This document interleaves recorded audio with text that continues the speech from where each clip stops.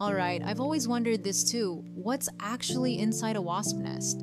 Okay, let's see. We're starting at the bottom and wow, look at that. It's literally made of layers of paper, like nature's version of plywood.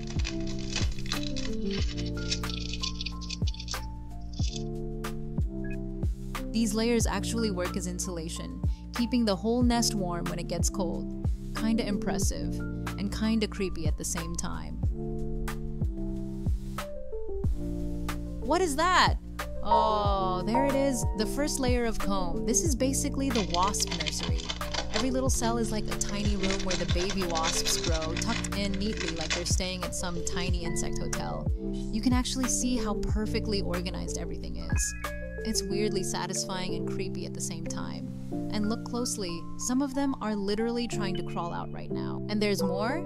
A third layer and a fourth layer. That thing is like a multi-story apartment complex for wasps. I'm honestly impressed. Also, terrified.